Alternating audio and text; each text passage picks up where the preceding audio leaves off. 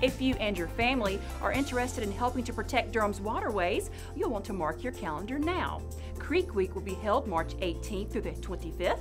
It offers a variety of activities to help people of all ages learn more about creeks, rivers, and lakes and how to keep them healthy.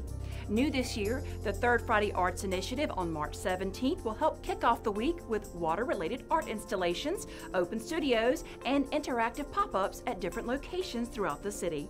For more on how you can get involved, visit DurhamCreekWeek.org.